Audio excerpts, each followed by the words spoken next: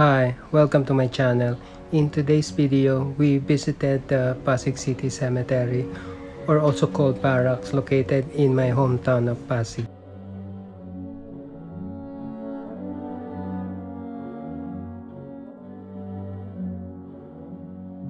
Pasig City Cemetery measures less than 5 hectares and located in Barangay Canyogan along C. Raimundo Avenue in Pasig.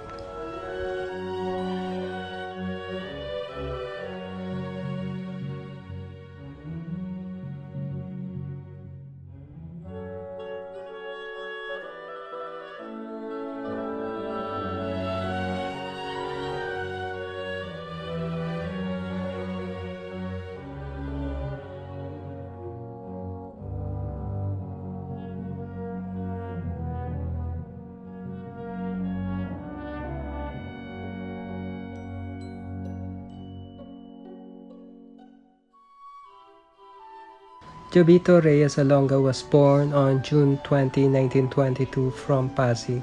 He completed his law degree at UP in 1946 and then in Harvard University for his Master's of Law and Yale University for his Doctor of Juridical Science Studies. Salonga married Lydia Busuego in 1948, who died earlier in year 2000. They had 6 children. Salonga's government service started in 1961 when he ran and was elected as Congressman of Rizal's 2nd District with a term until 1965. In 1965, he was then elected as Senator until 1972. However, in August 1971, the LP rally in Plaza Miranda was bombed and he was severely injured but survived with impaired eyesight and hearing. Nevertheless, he topped his re-election bid for another Senate term. However, in September 1972, Philippine Congress was dissolved due to the proclamation of martial law by then President Marcos, resulting to the arrest of many notable individuals in the opposition, including Salonga. After the EDSA People Power Revolution, he was appointed by then President Cora Aquino to head the PCGG for the recovery of the Marcos ill-gotten wealth until March 1987, when he decided to run for senator for the 8th Congress. From 1987 to 1992, he served as senator and became the 14th Senate President. Despite his age at 71, he ran for 1992 presidential election but only landed 6th place, with Fidel Ramos get the highest vote that became the 12th Philippine president. Salonga retired from government service after his unsuccessful presidential bid. During his retirement years, he wrote and published several books including 2000 Presidential Plunder, 2001 A Journey of Struggle and Hope, 2003 The Intangibles That Make a Nation Great, 2005 The Tasks of Building a Better Nation.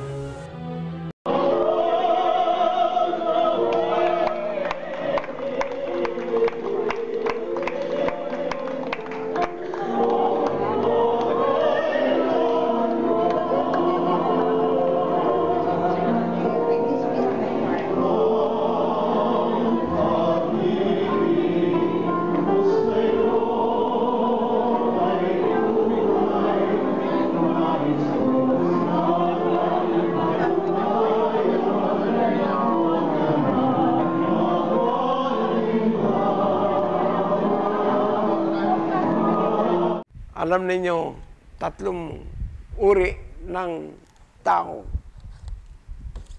ng mga tao, meron tayo. The people who make things happen. Sila ang gumagawa upang magkaroon ng mga pangyayari sa lipunan. The people, secondly, the people who just watch everything that happens. At ang karamihan ng Pilipino ganyan. They're merely spectators. They write about it, but they just are spectators.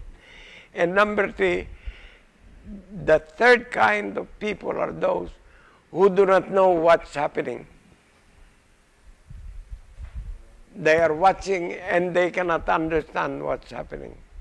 these are the three kind of people.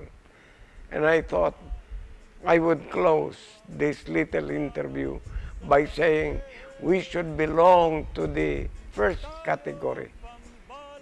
Whether in government, kaysa kay nanunungkulan, o ikaw basta mamamayan, we should do everything within our power to make things happen. In March 2016, Salonga died at the age of 95 as a result of cardiac arrest.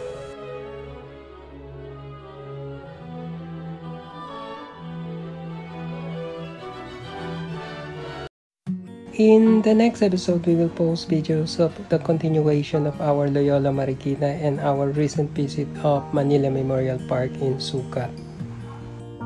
Later in this channel, please watch our Gravetour videos of departed presidents' Gravetour series. Thanks for watching. Don't forget to subscribe if you like this video. See you in our next Gravetour of the famous episodes.